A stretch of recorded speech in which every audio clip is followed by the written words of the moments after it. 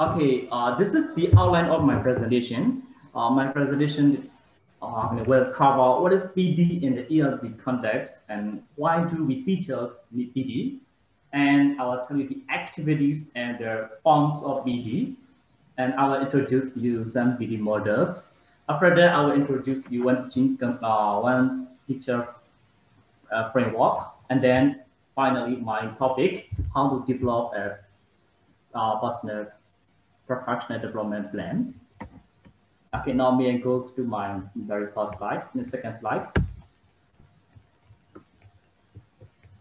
Okay, if somebody say what is professional development, you may have definition, but we are not happy with our definition exactly, because PD, professional development in different profession, has different meanings. Now I would like to focus on what is PD in the ELD index, the ELD context. Okay, when PD is an ongoing process, you assess and you re-examine your teaching belief and your teaching practice by Alice Murray 2010. Here the keyword is assess and re-examine. We have to assess, we have to re-examine, we have to reflect ourselves. What kind of what things we believe and what things we practice. Second definition.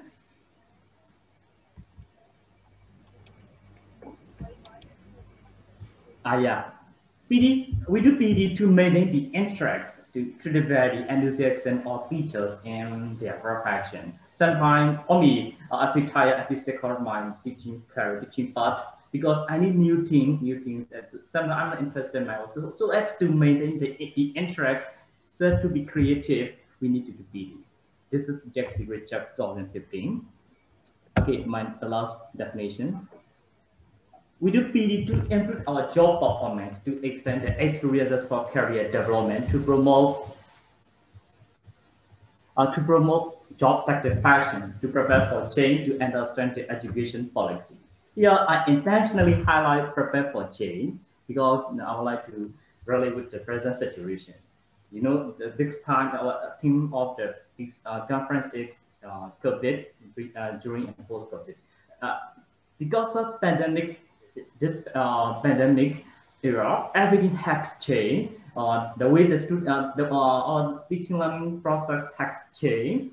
The way the students learn has changed. So the way we teach must change. In order to change effectively, we need to learn and we need to cope with the changes. Okay, this is the definition of PD in the ELD context.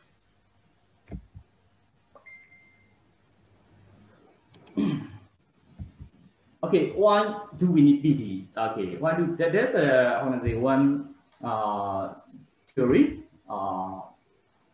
the teaching,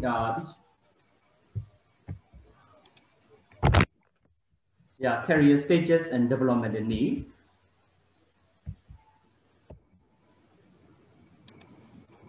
Here there are three columns here. Stage name, and he also experienced in development and theory needs. The very first one is called pre-service. Pre-service means you have no experience at all. In that stage, you need training and preparation for teaching. You just receive the training. But after pre-service, you have got 1 or 2 year experience. This stage is called permitted. In that stage, this is survival stage. You just try to survive. You just trying to fulfill the daily needs, and after that we call the building stage. When you have experience of 3 or 5 years, this building stage, and in that stage you are trying professionally. You would like to develop professionally. You would like to earn scholarship or something like that because you are not happy with your situation. After that, only we can experience 5 to 8 years. This is called striving.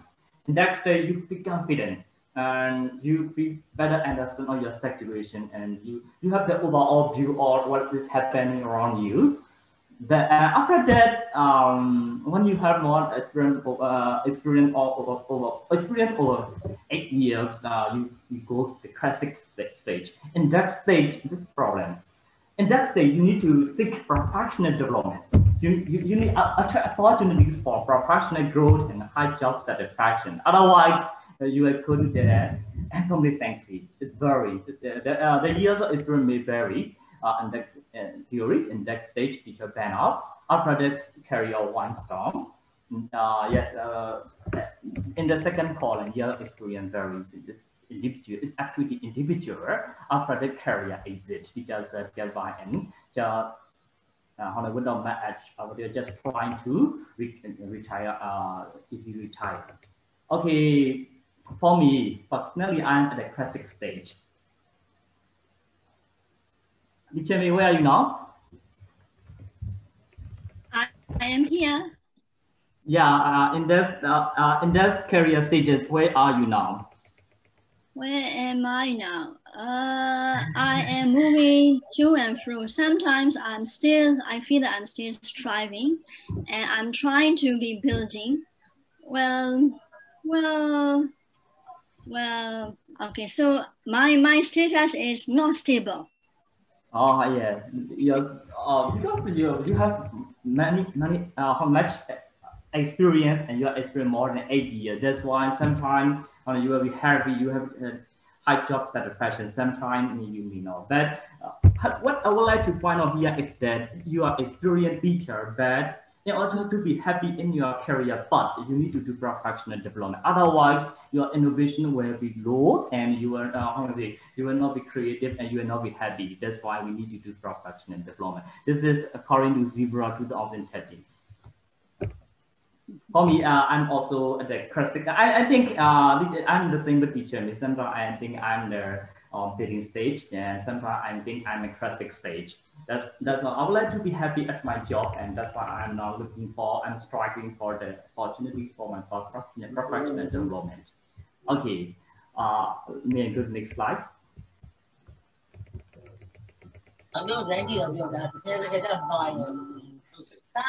Yes, forms of activity, forms of PD, activities of PD. If I say PD, you can do PD in many forms. But basically, PD can be done individually, and PD can be done collaboratively.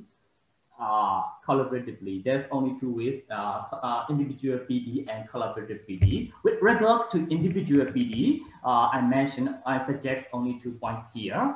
Okay, the first one is to keep a teaching journal. In that journal, you write what is successful in your teaching, what is successful. If it is successful, you are trying to improve how to be more successful. If something fails, it didn't happen according to your plan, how will you change in future? Okay, second thing is you have to analyze a critical incident. A critical incident is an incident or an event that changed the way you think, the way you teach, the way you believe. Now, in collaborative PD, we can share the journals. We can share the journals with the peer, with the senior teachers, with the junior teachers, and in that journal, we suggest each other. Does it have very successful? Does not successful? After that, we can do the peer mentoring and peer coaching. Mentoring and coaching is not the same here. In mentoring, novice teacher and experienced teacher used to pair together. But in coaching, nobody is expert. For teacher cycle, the teacher cycle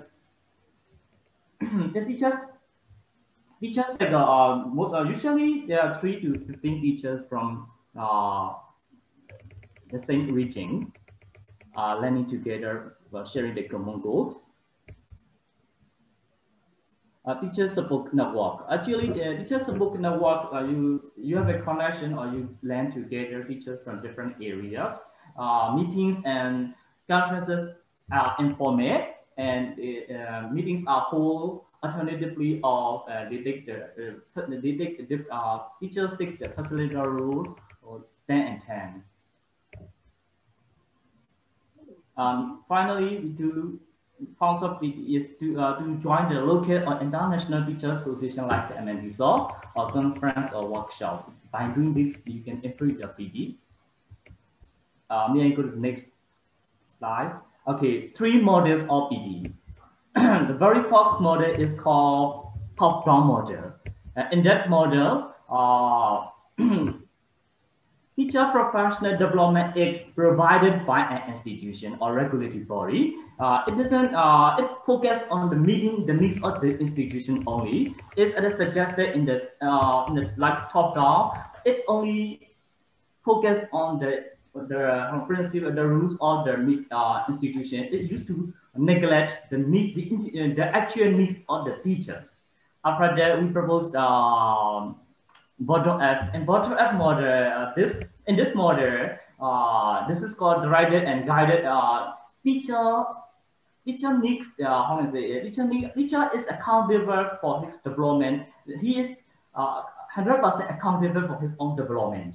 But the challenge of this model is in this model works only with the highly motivated teachers because he has to design himself, he has to analyze by himself. That's fine. Yeah, that's why scholar likes the that one tough model, interactive model. In this model, they said this model, this suggests this model is the most effective because in this model, the harmonious combination of institution goal and personal goals.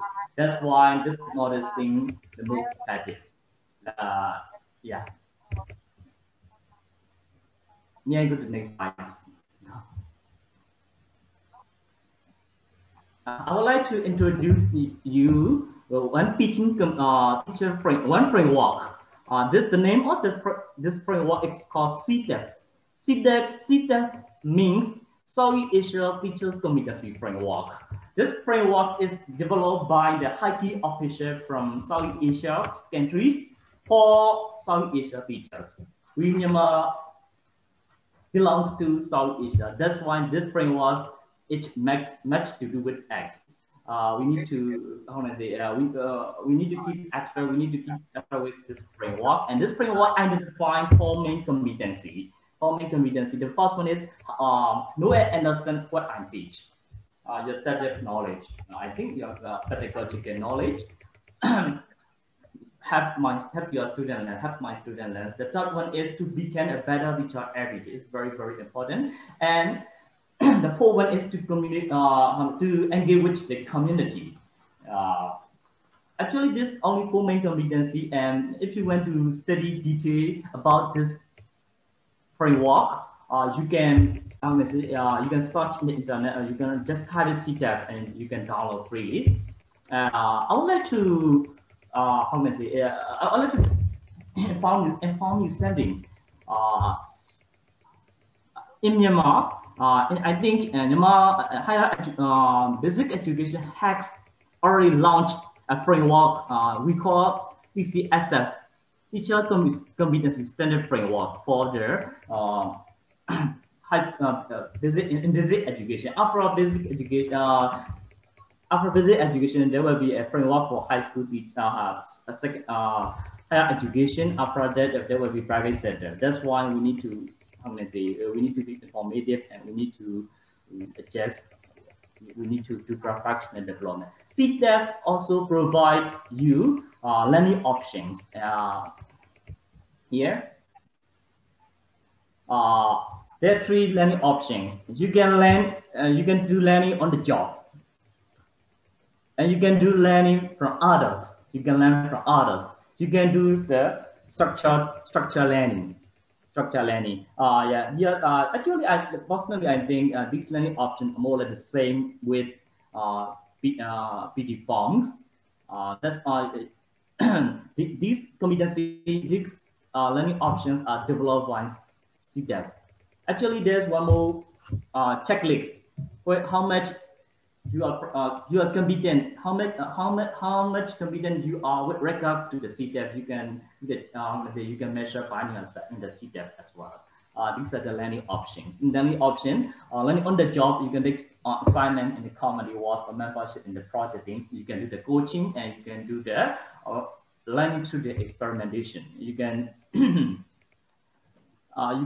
receive coaching and you can observing and taking notes to other teachers who are successful in their job. You can membership in professional organizations. You can ask questions, discussions, something like that.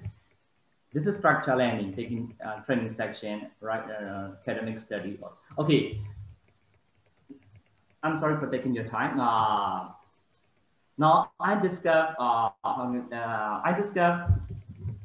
what is PD in here, the context, PD model, PD forms, one teacher competency, one framework. Now it's time for you to develop one yourself. As for example, in what year?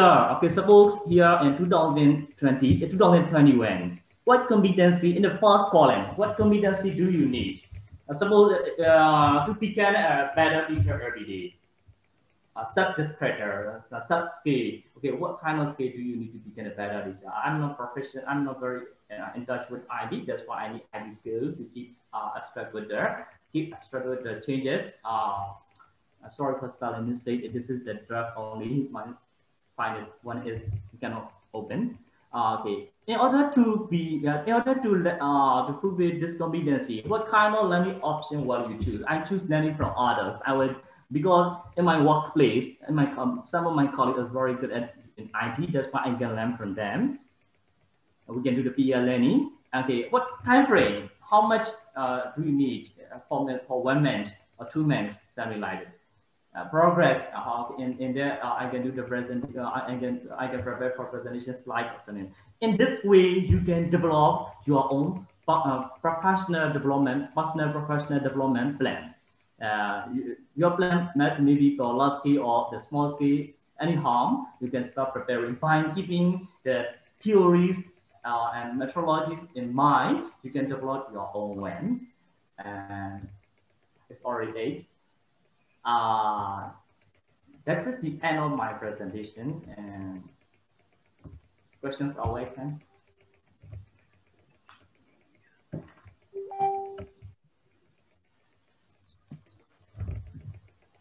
Okay, now the floor is open for questions and answers and comments. So if anyone would like to ask questions, you can unmute yourself and you can ask questions. And so far in the chat box, I haven't seen any questions. It means they are following and they are trying to take in, they are absorbing everything you have said. They are saying thank you, but no questions yet.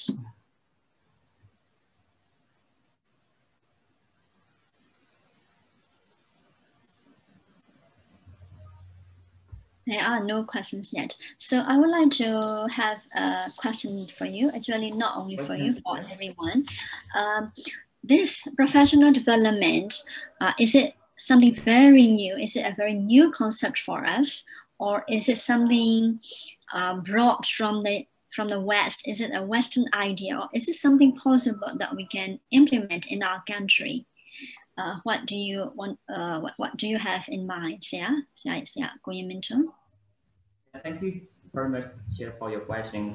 Actually, in my presentation, I also mentioned Myanmar also has already developed one teaching competency framework by ourselves for the basic education teachers. Now, after basic one, actually this plan has already launched in 2020, October 15, and if we are successful in doing this, we will also move to the higher education. After that, we will go to the private sector.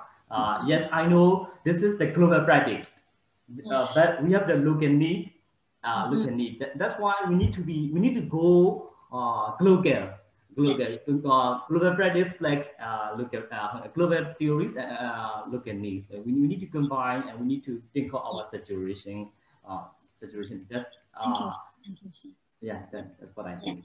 So in the TCSF, because I know the document and I have read it, because talking about this digital learning, I didn't see any competency for the ability to be able to use the digital skills in teaching. So what I think is, if we had a chance, I think we better put in or add in one more competency there, one more strand to be able to use modern technology, at least for online teaching for all the teachers. I think they should be mentioned in the TCSF.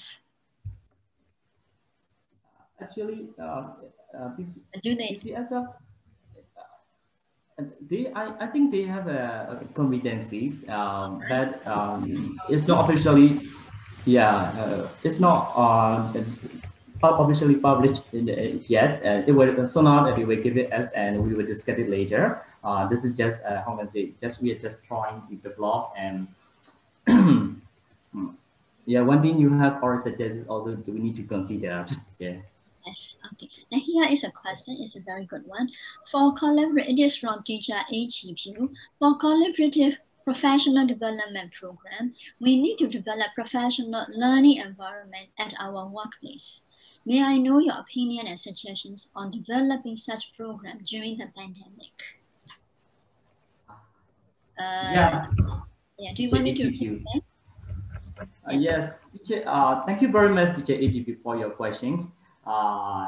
Exactly, we need a professional learning community. I introduced three models: top-down, bottom-up, and interactive model. Scholar recommend interactive model, but we need to be dependent. We need to guide our professional development by ourselves first. We need to forget about the institutional regulatory. So in order to do professional development by ourselves, we need to, how can I say, we need to gather, we need to collect, and we need to make cycle of like-minded friends like teacher AGQ and I, and then okay, let's develop our own professional development plan by ourselves. Then we can extend and we can discuss later. It's a very good idea, teacher. We can do professional development by ourselves by setting goals together collaboratively. In a Does it way, make sense? what we need to build up this learning community. So learning aid, learning community. Thank you very much. Yeah. Yes, here one more question. Yes, welcome. Yes, please. Yeah, please carry on, sir. Yeah, that's okay. The second question. Here is another question from teacher Wawame. How could you assess the improvement of the professional development plan? Interesting. Yeah, we have whenever you set a goal, there's a theory to measure how much successful you are in that goal setting. And suppose I would like to introduce to you one thing. How about SMART goal? SMART. Smart goal. In smart, by using the smart goal, you can know how much successful in your work or in your professional development. SMART, smart. You must be specific, measurable, attainable, time bound, like that. And here one more question coming up. Actually, two more. One is, I would like to know your own personal opinion. To what extent do you think TCSF and similar framework can be a motivation drive for the teaching staff members? It's from teacher Dr. So to what extent do you think TCSF and similar framework can be a motivation drive for the teachers? Exactly. Previously, we are just trying and we don't know the measurement. But now there's a TCSF and TCFS framework and descriptors exactly by trying to fulfill the need of TCSF. We need to try to in line with the TCF. By trying so, I think we will also improve. I'm sorry, I cannot tell you exact percentage, but it's your that is a motivational drive for me. I also hope it's motivational drive. And then this should be the last question. What is the difference between personal development and professional development? And what are the external factors and internal factors for PD? And this is from teacher Dr. Myeik Mama. Yes, you're welcome. Personal development belongs to professional development. If you are doing your personal development, it's automatically you're doing professional development. But every personal development is not a professional development. Suppose personal development means, in academic setting, this is professional development. But in other settings, like you would like to successful in your job, in your family affairs, or with your friends, a good relationship with your friends, and this is not be professional development. This is your personal development. But in professional development, it's much to do with academic setting. I'm sorry I forgot the second question too. What is the next one? External factor and Yeah. What are the external factors and internal factors of BT? Now, as far as my knowledge is concerned, I think internal factor is you do PD individually. You can, I mentioned two factors, for example, the reflective teaching and, sorry, uh, analyze critical incident and you keep a journal. This is called internal factor. You do by yourself. But sometimes if somebody forced you to do, you do because of external drive. This is the external factor. Suppose in some cases, organization your organization wants you to join their, I mean, it's training or workshop. This is called external factor. And this is my opinion, teacher. Thank you very much, Saya, and thank you very much, everyone in the audience. Thank you very much for your presentation, and which is very, very realistic and practical for all of us, which is theoretical, but at the same time applicable for all of us and very useful for us. And thank you very much for the questions to the audience. I think we better stop the meeting for this section now. We better join the other session. So thank you so much to all of you. May we end the meeting for all? May we leave the meeting now? Thank you. Yeah, thank you, Sarah. Thank you, Sia.